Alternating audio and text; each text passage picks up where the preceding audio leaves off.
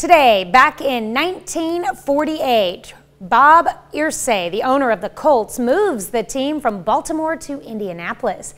He did this without any sort of public announcements and hired movers to pack up the team's offices in Owing Mills, Maryland in the middle of the night while Baltimore slept.